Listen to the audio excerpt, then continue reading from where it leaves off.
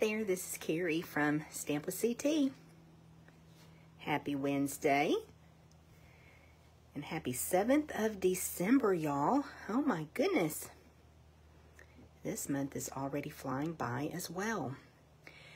We have already begun some things at work that we have to write 2023. It's going to be weird. Just saying. Well, I will wait just a minute for Facebook to give some notifications so some people can hop on with me live. And I want to say welcome to the replay crew. So if you are watching the replay, you're catching this part of the video, just want to let you know I appreciate you being here. And I had a lot of people on the replay crew last week. You know, we had a little glitch where I had to do a second live video to create the project. I just started over, so a lot of people missed it live, but lots on the replay crew. Lots of comments last week. I think, I don't know, 4 or 5 people shared the video.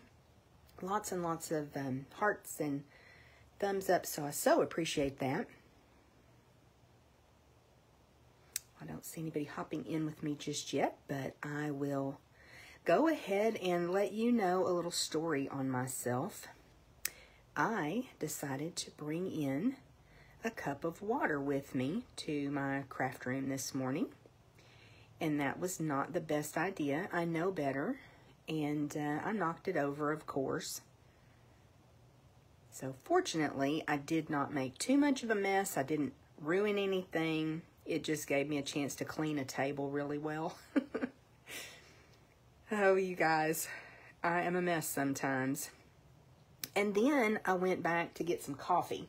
And I thought I would share this with you because I'm still working on my coffee. These are tumblers that are branded merchandise from Stampin' Up. And I don't think that I've ever shown them to you. And I've started taking this tumbler with my coffee to work every day. And it does have a little slide on the top that you can close it up. So it does prevent spills. Really a cute little tumbler with the glimmer paper. It's available in the in colors from this year. And it's an awesome, awesome tumbler. It keeps my coffee warm for several hours. Good morning, Mary. Thank you for stopping in and commenting, so I know everything's working okay. Gonna go ahead and get started. I don't like to spend too much time at the beginning talking because I know you're here for crafting. So we'll jump in and then we'll talk a little bit more at the end of the video, and stick around because I do have a prize to give away as well. Okay, today we are making tags, and I needed some. In the past, Tara, Dale, and I have made tags for gifts for a friend group, for coworkers. It makes a really nice gift. People love these, y'all. And so it gives us a chance to use up some of our designer series paper, cardstock, scraps, you know, skinny strips, and it just really works out great for everybody. But people love receiving tags as gifts, and so you can give, you know, 6 tags, a dozen tags. My daughter-in-law, it's one of her favorite things that I think we do is give her tags. And when the boys were younger, when Caleb and Ethan were younger, she would write their name on them, and then she would make them give them back on Christmas Day so she could reuse them, because she knew we worked hard on them and she loved them so much. So it's just kind of a tradition in our family to make tags and give tags as a gift. I have a fun game that we're playing at work where we are getting a pair of Christmas socks, and then you roll up one of the socks, put it in the toe of the other, and then you put just little goodies inside. And I don't think any of my coworkers really watch my videos, and so I think I'm pretty safe to say I'm going to include some of the tags that we're creating today in the sock. So we have like a $20 limit, and then you just put some candies and maybe a gift card, and I'm going to put some tags in there too. So Dale found some super cute Christmas socks at Walmart yesterday. So if you're looking for a fun game, and then I think we're going to draw numbers, and that's how you'll decide which sock you get. But I've never done this before. I thought that was a super cute idea, so wanted to share that with you in case you're hosting a party or going to a party or have something at work and you just want something fun. Okay, we are using lots of product today, and I am not trying to overwhelm you at all. What I'm trying to do is inspire you and get your wheels rolling on what supplies you have and what you can do with them. So I am actually, you know that I love the Stylish Shapes dies. These are one of my very favorite die sets. I use them probably pretty much every day in my craft room, and they're just such a great investment. You could, if you have these, you could make your tags just using these dies if you don't have a punch or actual tag die. And then I'm going to show you a little trick on how to make your own little template on how to make a tag if you don't have a tag die or punch. So many options that we have. These make great ornaments too when you either use a couple layers of cardstock, layer of cardstock and DSP. When you use thick cardstock, you can make ornaments with them. So many options. So just such a great die set. And then this is the tailor-made tags dies. And I actually am using, let me grab the right one, because I'm using this more simple top. And this is the one I chose to use for all the tags today, but you can see that this other one has a little bit different topper to it. And I love that, a little bit more decorative. I love that they layer like this. You've got the different sizes in both of the toppers. Really great tag set to pick up if you want tag dies. Sometimes we have the tag punches too, and those are great as well. If you do not have dies and you want to make a tag, I'm going to show you a little trick right quick. So those dies, the largest ones, cut a 2x4 tag, and that seems to be the size that I use most often. So I'm going to show you how to make just a little jig or a little template. I've got a piece of cardstock, and it really doesn't matter how big it is. You just want it to be the same width as your tag. So this is 2 inches. And I'm just going to put it in at an angle, and I'm not even really measuring anything. I'm just kind of eyeballing, making sure I cut that one tip off of it. So now I'll show you what I have and what I'm going to do. Let me put my trimmer back where it goes. Okay, so now we're going to just lay this on the tag that we've got in, I think this one is probably Poppy Parade. And we can just come across and trim it. Then we flip that little template piece over and we cut the other side. And now you have a tag. That's how easy that is.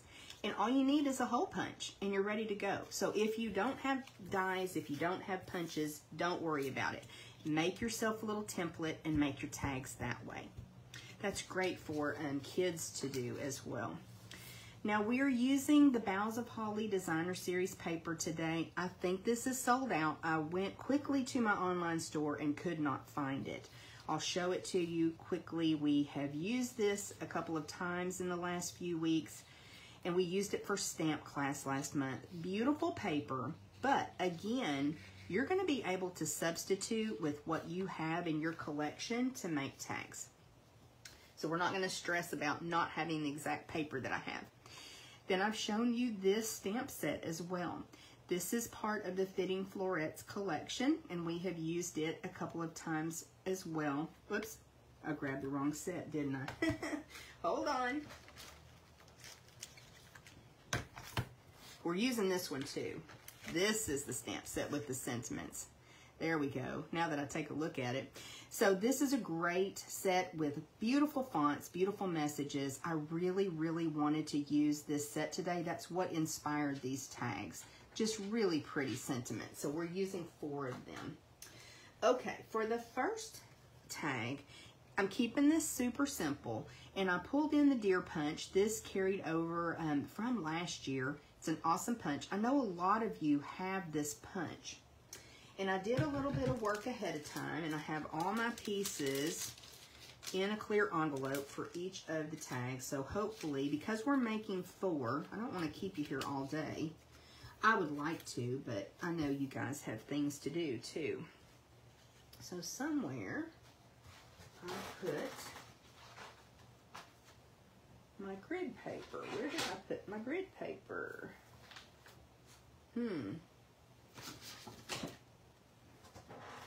Let's see. Oliver's here with me. Well, I don't know where I put my grid paper, but that's okay. I don't have to have it. So here is the little tag that I created with the deer. And this one I just stamped on the Designer Series paper, so you can see super, super simple. And this time, I used just a little dot of red glimmer paper on this deer and the antlers. So this is my Rudolph tag. And you can see what I did here was Stampin' Noel on the B side of this piece of paper. So we're gonna first add our sentiment on. And I went ahead and did the stamping ahead of time, just again, so I don't keep you guys here all day, because I know you have other things to do. Let me know if y'all have finished your Christmas shopping. I'm started. Nowhere near finished. I'm just popping this on down at the bottom of the tag. And then we're going to put Rudolph on. And I'm going to use just a couple of dimensionals for Rudolph. Now, I will confess to you guys that when I was doing this, I thought, you know, I'll make a boy Rudolph and I'll make a girl deer. And, you know, she won't have the antlers. She doesn't have a shiny nose, but she's still super cute. And I knew that in Rudolph, the movie that I think came out when I was a kid, long time ago, y'all. Let's pop Rudolph on here. So cute. So it looks like he's running through the little forest.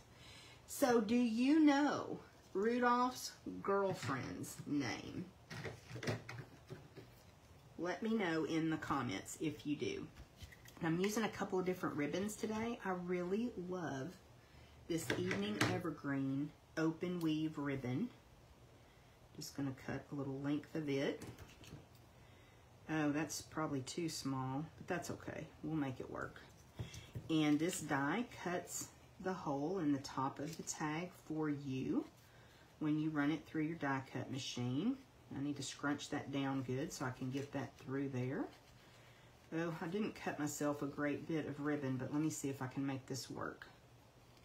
So let me know if you know what Rudolph's girlfriend's name is. I had to Google it. I just could not remember. And I'll try to remember to tell you at the end. But somebody will get it, I'm sure, in the comments. So we've just got that cute little Evening Evergreen ribbon. And we already have one tag done. So we have Rudolph and his, maybe it was just his friend, but I think it was his girlfriend. So that's tag number 1. Super cute, super quick. And I just punched the deer from crumb cake cardstock. Now, if you have some of the craft paper, that would be cute too. And I decided not to stamp their little faces or anything. Just, you know, just left it kind of artsy like that. Okay, that is tag number 1. And we will move on to our second tag. So this time is when I'm pulling in some other products. And I have had to cut a couple of these little glitter hearts out of the red glimmer paper because I couldn't find them. And guess what I found over on the side of my table just now. So this is our second tag, and again, using those Stylish Shapes dies. And then I'll tell you where that little heart comes from in just a minute. So this is that same tag cut from the Designer Series paper. This has a stripe pattern, but I kind of cut it at an angle. And I love putting white paper on white paper. Love the look of that when you use dimensionals and give it that depth. So let's do that. So again, stylish shapes dies, but you could use your trimmer and you could cut the square as well as the tag. You don't have to have all of the things to make cute projects. Now, if you need things and you want to order them, I would love to have you order them, but I just want you to know that you can still do this if you don't have all of the supplies that I do. So I thought this was a sweet sentiment too, from our home to yours. And I'm going to grab my Stampin' Seal Plus and just put a little on the tag. And then I found it easiest to flip this over because the stripes being a little bit at an angle, I thought that gave it a cute effect, but it kind of played a trick on my eyes. So I just turned it over and did it like this. That seemed to work well for me to try to get it straight on the tag.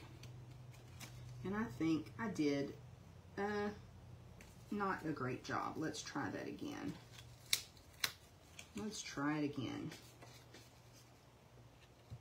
It worked well the first time, y'all. And I think it's a good idea. Just gotta execute. Okay, that time I think I did a little bit better. And I thought I lost my little baby heart again. So where does this little heart come from? These are the Give It a Whirl die set. Now I've used these some, but it's been mainly to use the little components, the clouds, the hearts, the components to it. So these actually make little spinner cards, and I am going to make a crafty resolution, and I'm going to say it on camera so you guys can hold me accountable. I'm going to use these dies. I purchased them, oh gosh, right away when they came out, and I have not made a little spinner card. So it actually has a window and you can show like 3 different little designs. So I'm going to pick a stamp set out of the new catalog and I am going to make a spinner card. But until then, this is an amazing little heart that I think looks super cute. And I'll put my dimensional there and then add my little heart from the red glimmer paper. And it just gives it that little pop of color. And then I used, again, my Evening Evergreen open weave ribbon because I love it so much. It's really, really pretty. And I know I've told you guys this before, but Evening Evergreen is an in color that if Stampin' Up! Does things like they've done in the past, it should retire at the end of April. And I'm going to really be sad to see it go. I think I've already begun the grieving process. It's just an amazing green. Wow, I got that pretty much even. I'm going to leave that alone and show you that tag number 2 is done. I love this one. I hope you guys like it. Just going to check right quick. It looks like everything is working properly. Yay. So we'll set this one aside and move on to number 3. So this one is the one that's using this adorable stamp set. We did stamp class with this. I think it was October. The cottage wreath and then the dies that go with it. So much fun. We made a couple of fall cards, a Halloween card, and a Christmas card in that class. So yes, I think that was October stamp class. These dies are amazing, and even if you just get the dies, you would definitely love using them. So again, I'm just pulling a couple of little components from these dies. I'm pulling this wreath, and then there is the cutest little bow.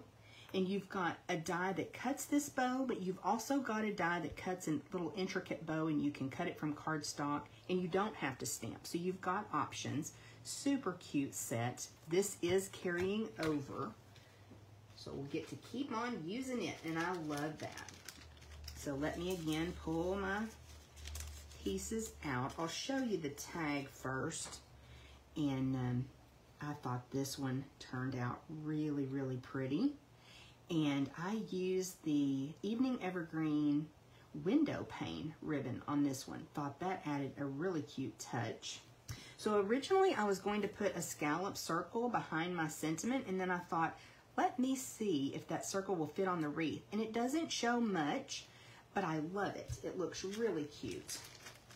And I don't know if the camera will really show you that there is stitching on like the circle. There's stitching on the tag. It just adds that little bit of interest.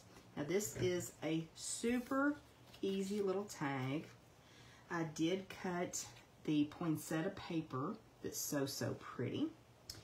And I'm just going to put a little bead of glue in a couple places around the edge of my circle. And then I'm going to put it on my wreath and get it kind of lined up. So it's kind of irregular because the way the wreath is, and I thought that just really gave it a lot of interest, made it super cute. So I was really happy with this one. Put just a little bit more glue.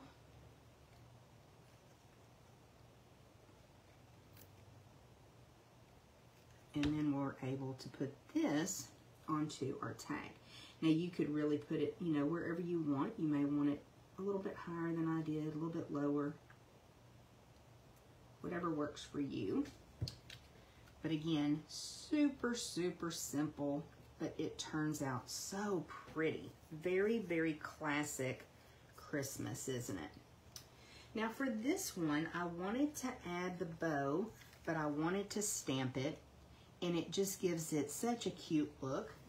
I'm going to grab some glue dots, and I'm actually just going to put them over on this one side because it's going to hang off the tag just a little bit, and I'm good with that. I like that. I'm putting it right over here. And then the other thing that I haven't done so far is add any bling on any of these tags, so we may go back and add some bling. Look at how quick and easy this one was. And I really like this one. This one may be my favorite. Not sure yet. But so cute, isn't it? And such a sweet sentiment too.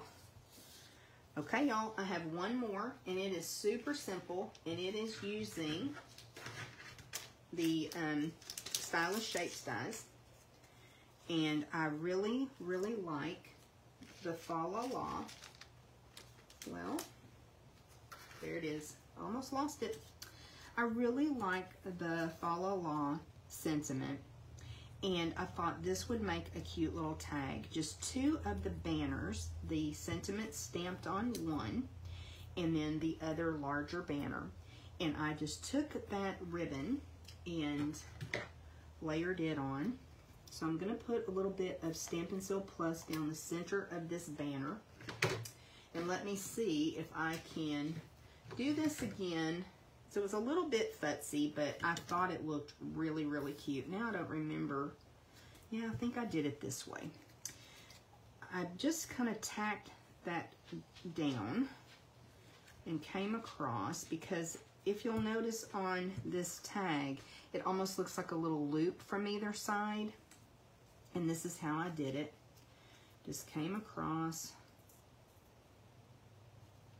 And then I want to cut that off so it's a little bit easier to work with. I'm not using it from the bolt, and that's probably too much ribbon. And I'm coming back over again. And this time I'm going to put a little glue dot on the end of the ribbon. Just use my scissors, my snips, to pick up a glue dot, so that when I fold that back, I can get it pretty much right where I want it. It's a little bit futzy, but I thought this turned out really cute. Let me know what you guys think.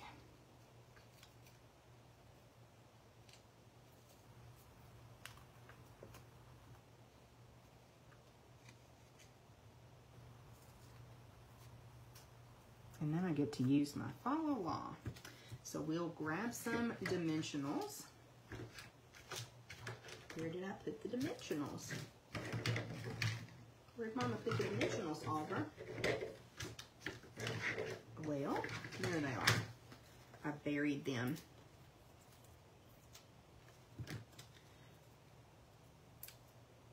And I'm using 3, which is a little bit much, but I'm also trying to hold that ribbon down too. I should have grabbed my take your pick. That helps get those dimensional backs off, and I know that. So now I can just take my follow law and get it lined up there and pop that on. And again, it is very simple, but it's super cute, I think. I like that one.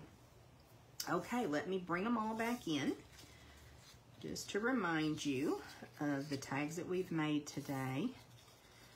I love them all. I think they turned out really cute, and I hope you guys like them too. I hope that this will inspire you to make some tags. They're just so much fun, and again, we're able to use up little bits and pieces of designer series paper. We're able to bless some people with some handmade creations that they can use at the holidays and get that enjoyment from knowing that they're going to gift them on. I love that. Love that. Okay, let's do just a couple more things. I have received some Happy Mail, but they have been in the form of Christmas cards. So I have them displayed, so I'm not able to share them right now, but I will after Christmas and show you. But I've received several, and they're just beautiful. I love the handmade Christmas cards. Now, each week, I do a little giveaway.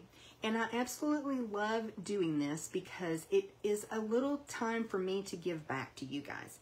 Y'all are so good to me. You're so supportive of me and my channel and my Facebook page, and I appreciate you so much. And I have seen a lot of growth recently, and I just appreciate you so much. I know you're sharing with friends. Like I said, we had lots of shares last week of my video. I do upload it to YouTube as well, and I have gotten some new subscribers. I'm trying to build my YouTube channel and Facebook. You know, we just never know. I don't want to put all my eggs in one basket with Facebook. I want to be growing in different places. So if you are not following me over on YouTube, it's at Stamp with CT or under Carrie Todd. Love to have you there as well.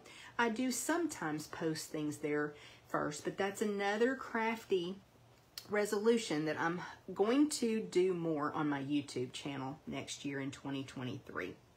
So in order to continue growing, I need your help, and I appreciate your help. When you send up a heart, when you give me a thumbs up, when you like and subscribe and follow and do all of the Facebook and YouTube things, it really, really helps me.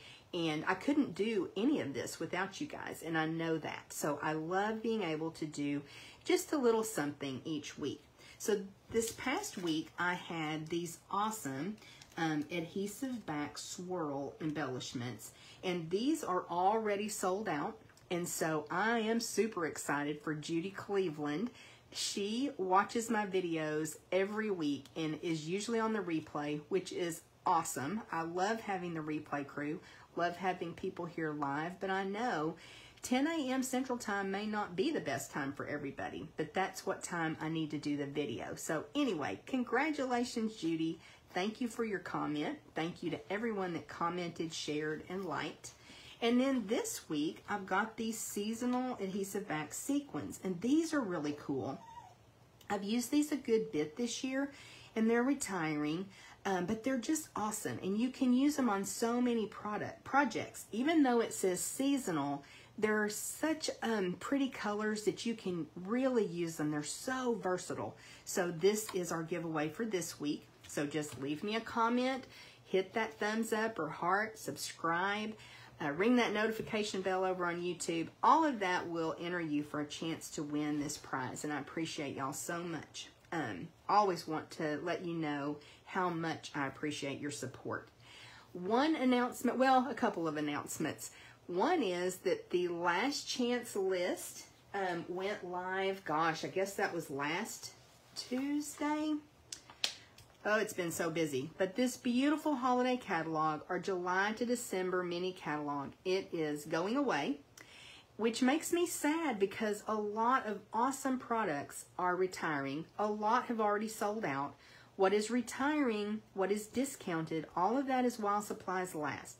And I've seen several of you placing an order and getting some fabulous deals. I'm so excited for you. If you haven't checked that out, you can visit stampwithct.stampinup.net and you can shop there, and you can shop for others, shop for yourself, but you can get some really great deals. Now, why does Stampin' Up! Need to retire products?